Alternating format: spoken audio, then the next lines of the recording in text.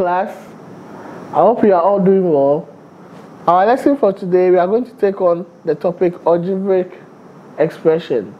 And when we talk about algebraic expression, we are talking about using letters such as x, y, z, m, n, and so on and so forth, with the use of operations such as addition, subtraction, division, and multiplication, and we combine them to form what?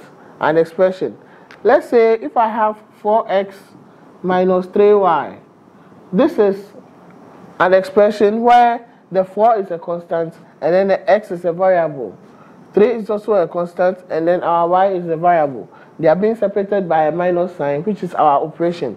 So algebraic expression is just trying to combine letters and operations together. Now, when we talk about algebraic expression, we can talk about a linear expression, a quadratic expression, a cubic expression, and so on and so forth. So when we pick a linear expression such as 4 into x plus y. Now, normally in this, we use the expansion we already know.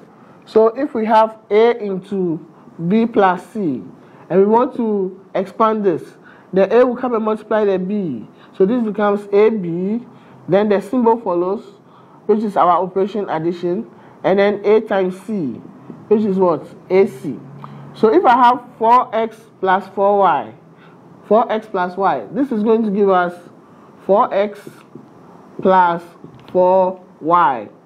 The same way if I have 3 into 2a plus 5b plus 7, and I want to expand this, this becomes 3 times 2a, which is 6a, 3 times 5b, which is 15b, and then 3 times 7, which is what? 21.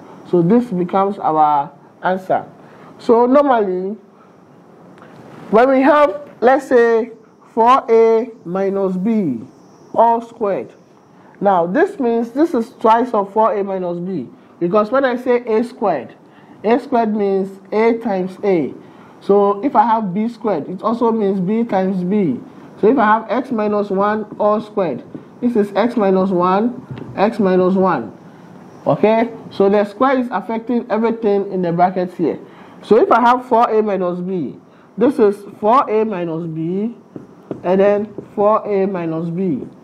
Now, when I have two linear expressions and I want to expand them, now, assuming I have a plus b multiplying c plus d, we do the normal expansion, which is a will multiply c. So we have a multiplying c plus d plus b also multiplying c plus what? D. So we do the necessary expansions.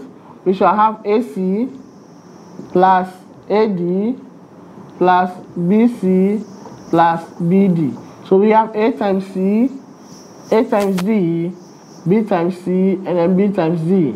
If there is the need for you to simplify further, only when the coefficients are the same, then in that case we can simplify further. But in this case we can't simplify because the coefficients are all different.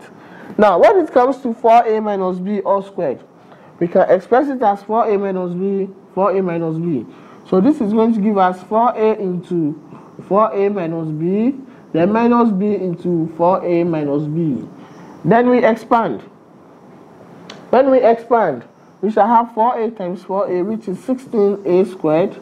4a times minus b, minus 4ab, and then minus b times 4a, minus 4ab again, and then plus b squared. Negative times negative is positive, so b times b is b squared. This is going to give us 16a squared minus 8ab plus b squared. So that is the expansion of 4a minus b all squared. Again, there are different types of expansions you can be given. Somebody else will also give you 2x minus 3y and then 4x plus y. You can be asked to expand this. So it's the same principle. You have 2x into 4x plus y, and then minus 3y also multiplying 4x plus y. When we expand this, 2 times 4 is 8, x times x is x squared. 2 times 1 is 2, and then x times y is xy. Minus 3y times 4, minus 3 times 4 is minus 12.